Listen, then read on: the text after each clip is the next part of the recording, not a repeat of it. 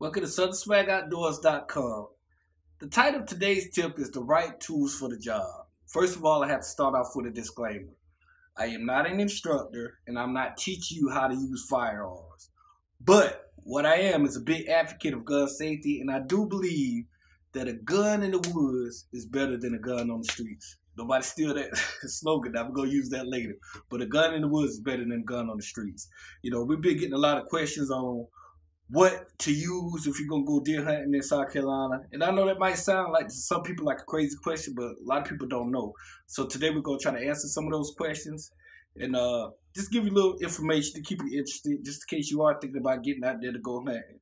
But what I would recommend if you're planning on buying a firearm is that you read that manual. Read your firearm manual, learn all that you can about that firearm, and take a class on that firearm if it's available. Also, I would recommend that you take a hunter's education course, which is available in South Carolina and recommended if you're under a certain age in South Carolina. Last but not least, I would recommend that you get your South Carolina DNR Rules and Regulation book. What that's going to do is keep you from breaking the law, first of all. And in that book, it tells you what kind of equipment you can use or can't use to hunt deer and other animals and the fish and all that. But today we're going to focus on deer hunting. So hopefully today you'll be able to learn something again. I'm just giving you some information. I'm not teaching you anything, but hopefully to keep you engaged and make you want to get out there in the woods. Thank you. SouthernSwagOutdoors.com.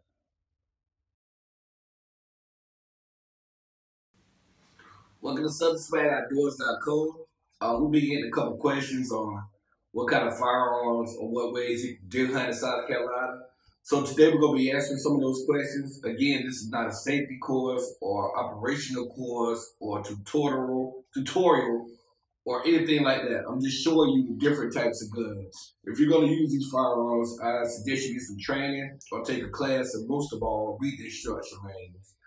Later on, I'm going to try to give you a demonstration on how they work.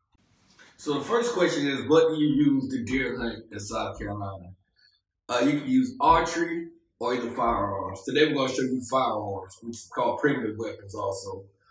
Out of the firearms, the only thing you can use is a rifle, which this is, a 36 caliber or bigger, or a shotgun, which these are. These two are 12 gauge, this is a 14. This is not allowed, it's just a pretty gun I got it on tape. I really like that gun, I want you to see it. Or a shotgun of 20 gauge or larger. So this is a 12 gauge. With the shotguns, the lower the gauge, the bigger the gauge, so the lower the number. So a 20 gauge is smaller than the 12 gauge. So the lower the number, the bigger the gauge. So this is a 12 gauge, you got your 20 gauge, your 16 gauge, the Sweet 16, and then your 12 gauge that you're going to hunt with down here. So another question you have is, when you go into the store, what should you ask for when you want to start deer hunting? You're going to use a rifle. You can also use a muzzle loader too, but that's not your typical gun that people use down here. It's going to be a rifle or a shotgun. So if you're going to use your rifle, like I said, 36 caliber or bigger, the traditional sizes down here are 25-06, 30-06, and a 30-30 that people use, or people that I hunt will use, my cousins and my family. The most traditional or popular is the 30-06, which this is. So if you want to go in there, you try to look for a deer gun. Hopefully the person that's at the counter or the sport, I say go to a sporting goods place, they're educated and know about the rifles. And I would suggest you start with a 30-06 or 25-06 or either 30-30. Now the brand type, that depends upon you. Okay, with a shotgun, if you're going to use a shotgun, I would suggest you get, again, I like the 12 gauge. This is a semi-automatic, this is a bolt action. But I would go with a 12 gauge shotgun. You can use the pump. It really don't depend on what type, you know what I'm saying? But I would go with the 12 gauge shotgun, and again, the brand would depend on your preference. But again, you can use a 20 gauge or anything larger. Another question I have is, how much you guys expect to spend on a firearm? I would say $700 to be safe. It might be a little cheaper, it might be a little more, but I would say right in that range right here. This gun right here, this is a beautiful gun. It's a New England Mossberg 30-06, a Mossberg 30-06 Patriot. It's gonna have it on the side of your rifle. This is a good rifle, wood grain. You know, you pay $600 for the gun. Most of the time with the rifle, you don't need a scope. We talk about that later. You get a good scope between $150 and all the way up to $1,000. But this one right here was like $200, so you get a good scope for that price. With the shotgun, it depends. You can get a good shotgun, I'd say between $250 and up to $600. In between that range, $250 to $700. So it depends on what brand you want. But I say come with $700 or plan to use $700 to be able to get you a good gun. Okay, another question we get is like, what types of ammo do I use when I'm out there hunting? This is the cartridge or the bullet for the rifle, for the 30-06. You want to make sure that the caliber of the bullet matches the rifle all the time. They have to match. This is a 30-06 bullet for a 30-06 rifle. You go into a store, you want a 25-06 cartridges or bullets for the 25-06 gun. 30-30, same thing. I use 180 grain, which is the mass of the projectile in the cartridge, which is this piece right here.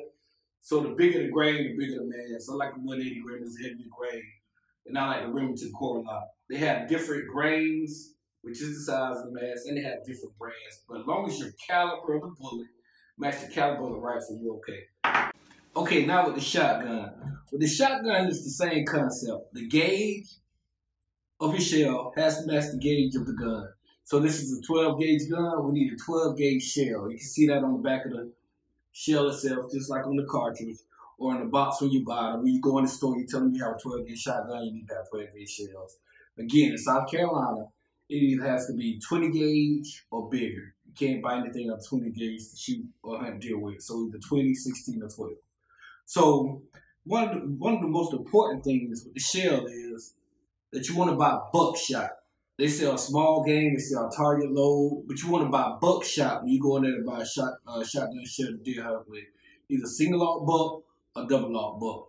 The sizes of the shell come between 2 3/4 inches to 3.5 inches. You tell that or what kind of shell you need to use on your gun. A lot of times, always treat your gun like it's loaded. It's gonna be on the side of your barrel. Right here it has 2 3/4 inch shells. But I done shot my gun enough to know I can put 3 inch shells in and it'll work. But read your manual and you know what sizes you can use. And also, in your manual for each gun, it'll tell you what sizes you can use. Now, the reason I like to use a 3 inch when I'm hunting is because you have more balls or a bigger load. With a shell, you're not shooting one projectile. You're going to have a load inside of the shell with your small lead balls. And a buckshot, they're bigger balls. For a squirrel and small game, they're smaller balls. But the longer the shell, the more balls you have. So the better chance you have of hitting your target. So once again, the gauge of the shotgun shell has to match the gauge of your gun. Okay, the last question I have, or that was asked, was how do you know which gun to use for what hunt? So when to use which gun? With the rifle, you want to use this in a position where you're like in a still hunt. Either in a stand or either in a blind. Where you're still hunting, you're sitting there, you wait for the deer to come into a certain area. The deer stops, you're able to put your scope on him, which is this right here. Or you can hunt iron sight, which is without the scope. You're able to take a shot on that deer while he's standing still.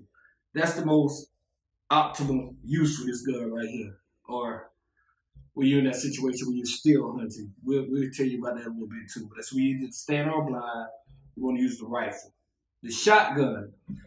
The shotgun can be used in the same situation where you're still hunting, either in a blind or either in a stand or a climber. Either way, this can be used for the same situation because a lot of people don't have respect for a shotgun like that or think that they can reach that far as, won't reach as far as a rifle. But from up to 80 yards, man, you can knock a deer down with this thing.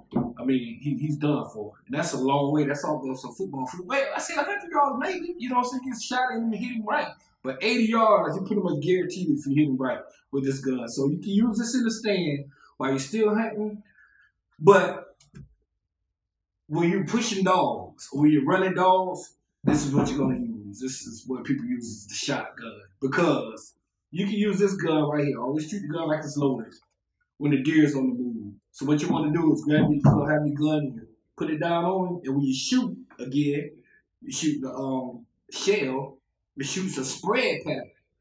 There's a whole bunch of balls in here again. Buckshot shoots a spread pattern. So when the deer crosses you, he's gonna be on the ground because the dogs are pressing him.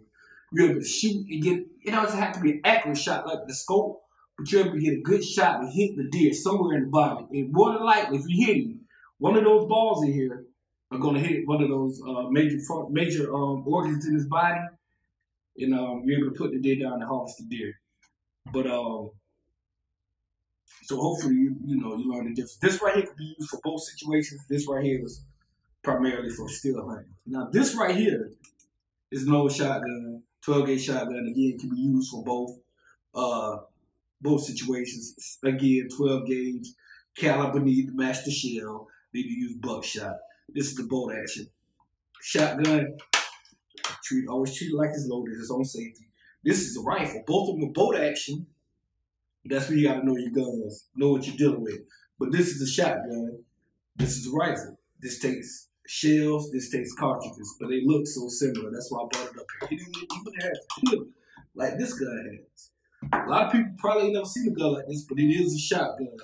And you won't see it on the gun because it's so old and wore out. You know, all the writing and stuff is off the gun, but you have to know your guns there. I'm gonna tell you a little secret. This is guaranteed, but the little bead on the tip right there, that's usually on shotguns. Got it on this one right here. This one right here, which is shotgun 2-410. We'll talk about that later on another episode. But I like this. I always treat it like it's loaded. Safety is on. I know it's empty. I always treat it like it's loaded. But the reason I bought this one to show you is because of the similarity between the two guns. That's why you need to know your gun. Get in your manual, read your manual. And this is one of my favorite guns. One of my first guns is an old gun. I killed my biggest deer with this gun. Me and my son was hunting one day. I put him in my stand. I took a climb and just went up the tree with the gun. It was dark. I couldn't really tell how the land was laid out around me. I knew where I hunt, but you couldn't see. And I just went on up, and when the sun came up, that big deer walked out, big buck, and I got a good shot on with this gun right here. Killed my first deer and my biggest deer with this old gun right here. But again, I'll just show you what we use out there in the field, just give you a little information to keep you interested.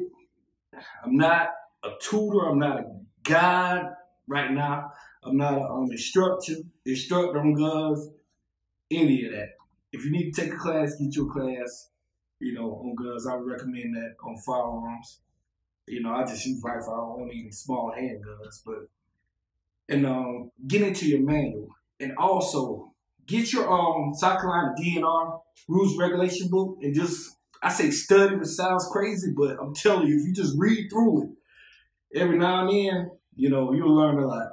So hopefully you learn something today. Again, I'm not instructing anything. I just want to give you some information. And always, always be safe with guns. All right. SouthernSwaggOutdoors.com. Thank you for watching. Hopefully you learned something from today's tip or found something interesting. If you did, please like the video and comment below. Also, like, share, and subscribe. Southern Swagg Outdoors.